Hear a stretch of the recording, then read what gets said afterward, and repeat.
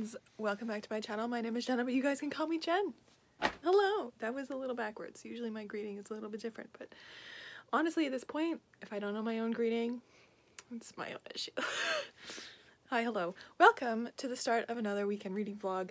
This is going to be a little bit different because it's Saturday already, and it's also 1 o'clock already, and I might take this vlog into the week, who knows.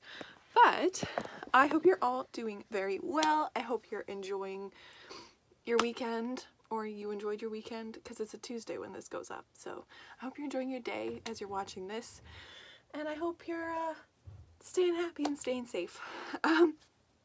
This weekend I have zero plans, which is amazing.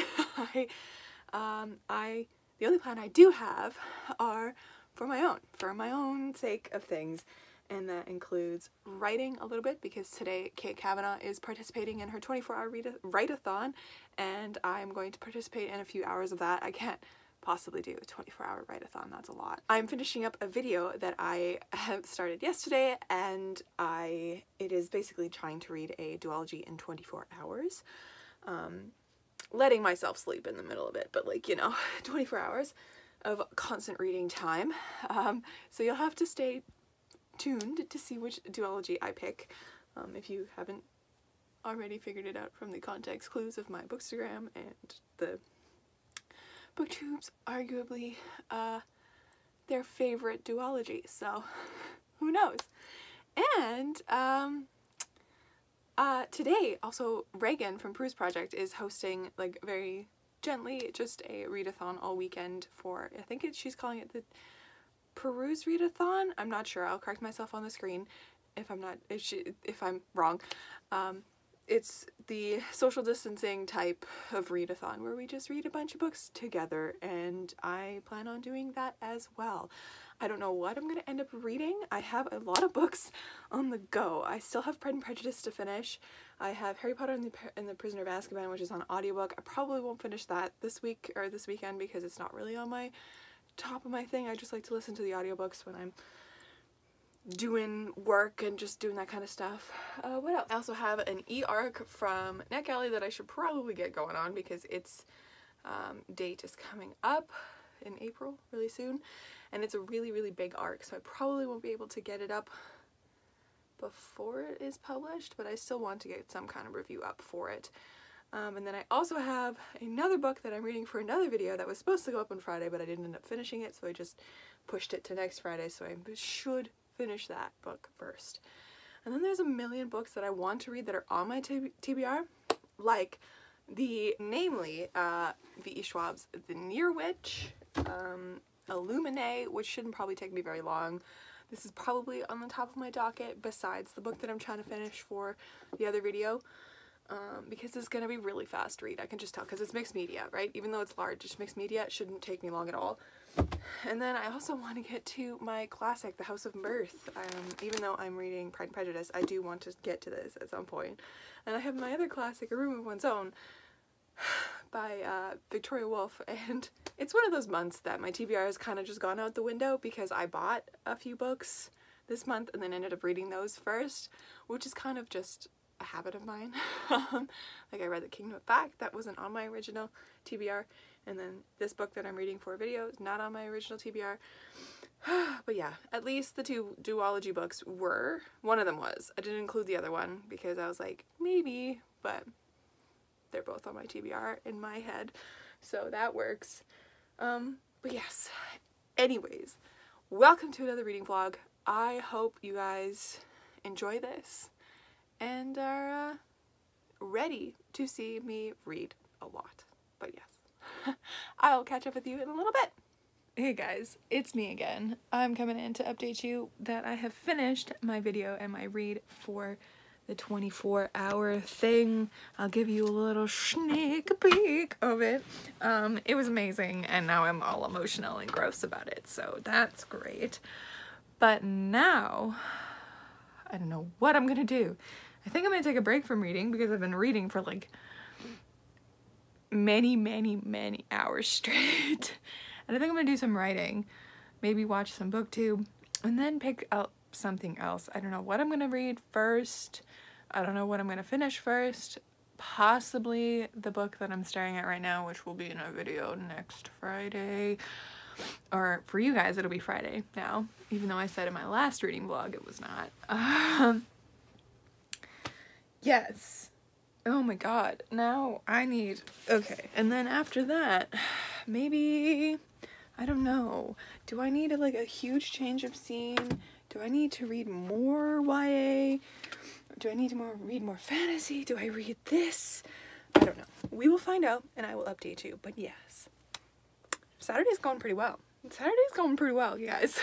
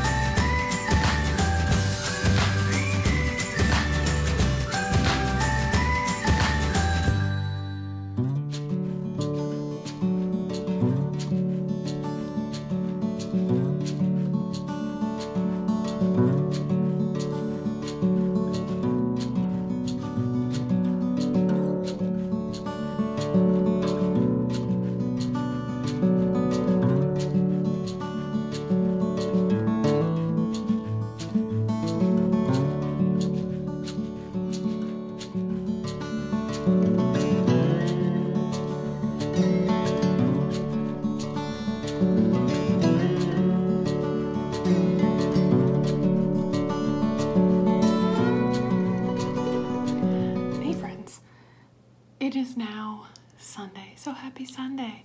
I am here in my office again just because I wanted to take a break because I was doing a puzzle. I finished a turtle. Almost. There's a few pieces that I just can't find, so we'll just have to wait and take a break. And I'm going to eat a little bit of a lunch and watch a little bit of YouTube, possibly turn on my dual monitor, do some writing.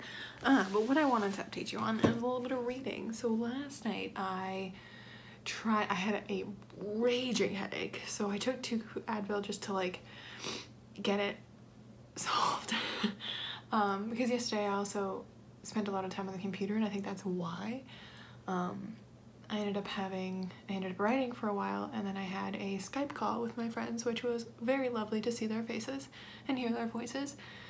And then I did some more writing, watched some YouTube videos and that kind of stuff, and then I had a major headache, so I went downstairs and I was like, okay, so I took off my glasses, I just put on some YouTube videos in the background so I had something to listen to, and then I tried to read Illuminae, and I got about 30 some pages in and it just wasn't clicking with me. I think it's the formatting of the book. It's just not the kind of formatting that I want to have. So instead, I decided to try The Near Witch by V.E. Schwab, which is also on my TBR, and I am adoring it. I am loving this so much. I am only a little way through it. I'm on page 52 right now, and just the prose is incredible. It's just so lovely. So lovely. Oh, I just, like, the entire time I'm sitting here, I'm like, I just want to have like a segment in my reading vlog where I just read to you guys, because this book is just so pretty. So I might do that a little bit later, but anyways, I'm going to continue with this.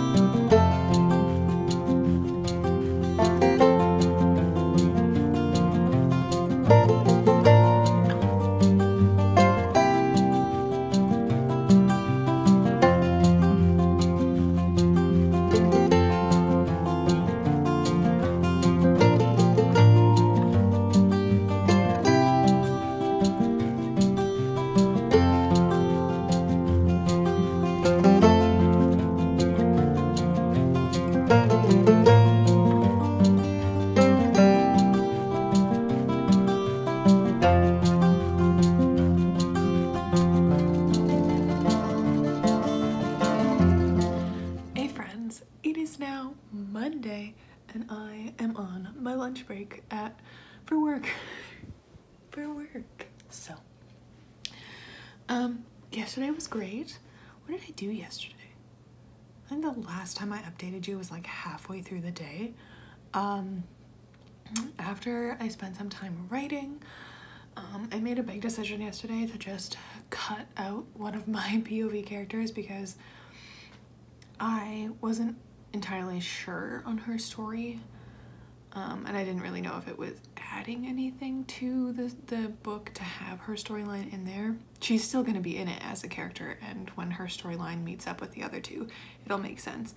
But I've just taken it out for now, and we're just going to work with the first two, and then in the next book, because it's going to be, I think, a trilogy or a 4-book thing. I don't know yet. It's a debate in my brain. But she will come in the next one probably as a POV character because I love her so much and I need her to be a POV character at some point. But this first book, I think I need to keep it a little bit simpler. So I'm gonna do that. So I ended up writing for the majority of yesterday. And then Mom wanted to play Battleships, as you saw. We only got through one game because she beat me very easily. I can't, my luck with that game is terrible. But then I went downstairs and I set up my Wii and I ended up playing Mario Kart for a bit, and then I played my dad in Mario Kart, and then I was like, I'm gonna set up my GameCube to play Animal Crossing because I'm feeling so much FOMO right now. Everyone on Twitter is talking about the new Animal Crossing game, and I don't have a Switch and I don't have the means right now to just drop that amount of money on a Switch and the game for no reason. Saving money is a smart idea. Eventually I'll get a Switch. I'm just gonna slowly save up, but I have the the OG Animal Crossing game. It's like just Animal Crossing. There's no extra titles to it, and it was a great time. So that's something that I'm looking forward to going back to later today downstairs. But once my day is done here at around 3-ish, I have my student FaceTiming me around 4:30 because we're gonna have a lesson, an E-lesson, and see where she's at. And then other than that, do some reading probably. I read it to page like 104 of The Near Witch last night, and it's great. I was reading it and I'm like, yeah, the prose is beautiful and it feels so much like Victoria, the way she talks, which is really great, because I follow Victoria Schwab on Instagram and I listen to her stories all the time. And but it also feels like a first book. You can tell it's a first book. I don't know why. Because I've read Darker Shade of Magic too, I can see the difference between the two prose styles that she's started with and then now that she's working with, which is good. Obviously you want to improve as a writer, but I'm still baffled at how good this debut was. So I'm enjoying it. But yeah, I also had to stop myself from buying a lot of books this morning because I can't buy any more books. I ended up buying a book at Walmart yesterday when Mom and I went out. We just went out quickly to grab some things at Walmart, and I found a thriller called 8 Perfect Murders by Peter Swanson. It's one of the new ones coming out, and I've heard Books and Lala talk about it. I've avoided the plot like the plague because I'm so interested in it, because the premise is a guy who works at a mystery crime bookstore has released a list previously of the 8 perfect bookish murders, and now somebody is reenacting these murders, and it's like that kind of thing. So I'm really intrigued in it, and I'm going to read it for the Owls Readathon. It's one of my books in the Owls Readathon because I think arithmancy, one of the prompts is to read something that's outside of your favorite genre. So I'm like, might as well go really far out of my favorite genre, fantasy, and do crime and a thriller, because it's been a long time since I've read a crime thriller novel, and I'm not a fan of thriller novels usually because I don't like being scared, but I'm really intrigued by this one, so that's exciting. But yeah, I had to stop myself from making an order of, I really want the middle grade series. I think it's called Wings of Fire. I really want to get into it. I realized that there's like over 15 books in the series, but I really want to get into it. And I had to stop myself from buying the box set of the first 5 this morning. Because, you know, being in social isolation, all I want to do is buy books. But anyways, I should eat my macaroni and cheese because I had macaroni yesterday for dinner. It's my leftovers. And then get back to my work day. I just thought I'd update you and tell you where I'm at. But I'll catch up with you a little bit later.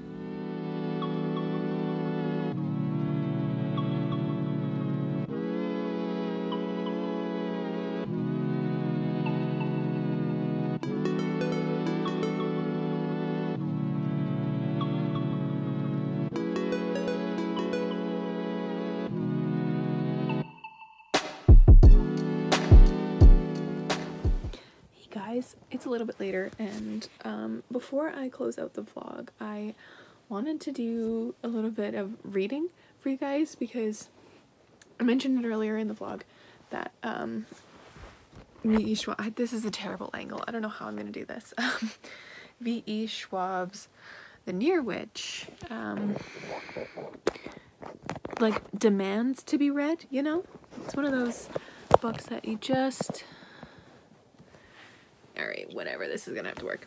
That it demands to be read to people out loud because the prose is just delicious.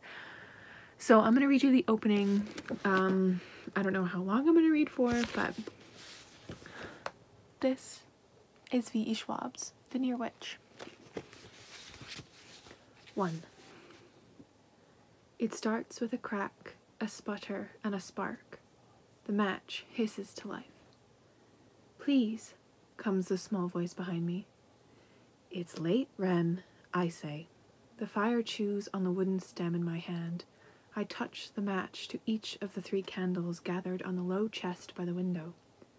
It's time for bed. With the candles all lit, I shake the match and the flame dies, leaving a trail of smoke that curls up against the darkened glass. Everything seems different at night, defined. Beyond the window, the world is full of shadows, all pressed together in harsh relief, somehow sharper than they ever were in daylight. Sounds seem sharper too at night. A whistle, a crack, a child's whisper. Just one more, she pleads, hugging the covers close. I sigh, my back to my little sister, and run my fingers over the tops of the books stacked beside the candles. I feel myself bending. It can be a very short one, she says. My hand rests against an old green book as the wind hums against the house. All right, I cannot deny my sister anything, it seems. Just one, I add, turning my back to the bed.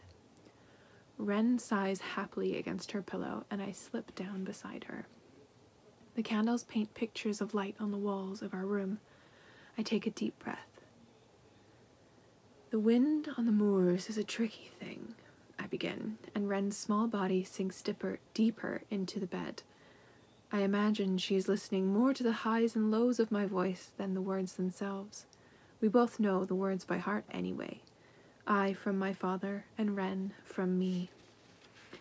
Of every aspect of the moor, the earth and the stone, and rain and fire, the wind is the strongest one in Near. Here, on the outskirts of the village, the wind is always pressing close, making windows groan. It whispers and it howls and it sings. It can bend its voice and cast it into any shape, long and thin enough to slide beneath the door, stout enough to seem a thing of weight and breath and bone. The wind was here when you were born, when I was born, when our house was built, when the council was formed, and even when the Near Witch lived, I say with a quiet smile, the way my father always did, because this is where the story starts. Long, long ago, the Near Witch lived in a small house on the farthest edge of the village, and she used to sing the hills to sleep. Wren pulls the covers up. She was very old and very young, depending on which way she turned her head, for no one knows the age of witches. The moor steams were her blood, and the moor grass was her skin, and her smile was kind and sharp at once, like the moon in the black, black night. I hardly ever get to the end of the story. Soon enough, Wren is a pile of blankets and quiet breath, shifting in her heavy dreams beside me. The 3 candles are still burning on the chest, leaning into one another, dripping and pooling on the wood. Wren is afraid of the dark. I used to leave the candles lit all night, but she falls asleep so fast, and if she does wake, she often finds her way, eyes closed, into our mother's room. Now I tend to stay up until she's drifted off, and then blow the candles out. No need to waste them, or set the house on fire. I slide from the bed, my bare feet settling on the old wood floor. When I reach the candles, my eyes wander down to the puddles of wax, dotted with tiny fingerprints where Wren likes to stand on her tiptoes and draw patterns in the pools while the wax is warm. I brush my own fingers over them absently when something, a sliver of movement, draws my eyes up to the window. There's nothing there. Outside, the night is still and streaked with silver threads of light, and the wind is breathing against the glass, a wobbling hum that causes the old wooden frame to groan. My fingertips drift up from the wax to the windowsill, feeling the wind through the walls of our house. It's getting stronger. When I was young, the wind sang me lullabies, lilting, humming, high-pitched things, filling the space around me so that even when all seemed quiet, it wasn't. This is a wind I have lived with, but tonight it's different. As if there's a new thread of music woven in, lower and sadder than the rest. Our house sits at the northern edge of the village of Near, and beyond the weathered glass the moor rolls away like a spool of fabric, hill after hill of wild grass, dotted by rocks and a rare river or two. There is no end in sight, and the world seems painted in black and white, crisp and still. A few trees jut out of the earth amid the rocks and weeds, but even in this wind it all is strangely static. But I'd swear I saw, again, something moves. This time my eyes are keen enough to catch it. At the edge of our yard, the invisible line where the village ends and the moor picks up, a shape moves against the painted night. A shadow twitches and steps forward, catching a slice of moonlight. I squint, pressing my hands against the cool glass. The shape is a body, but drawn too thin, like the wind is pulling at it, tugging slivers away. The moonlight cuts across the front of the form, over fabric and skin, a throat, a jaw, a cheekbone. There are no strangers in the town of Near. I have seen every face 1,000 times, but not this one. And I'm gonna stop there. I hope you enjoyed. I just thought I'd read a little bit of it. So I am going to throw all of this footage into my computer and upload it and do all that lovely stuff that comes with filming vlogs to have it up for you guys tomorrow morning. So I hope you enjoyed watching this vlog. Since I last talked to you, I wrote a little bit. It was very little. It was like 200 words. I just wanted to touch the story a little bit today and not really work with it, not add to it or anything, because my brain just didn't want to write.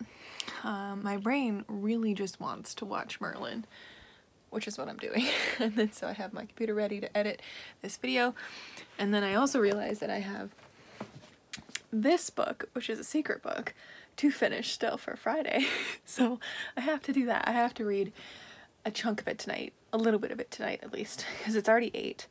And editing this and getting it up, it'll probably be about like 9:30ish by the time I can get into this. But I also just want to read. I also just want to watch Merlin. So we shall see how that ends up. But I hope you enjoyed this video.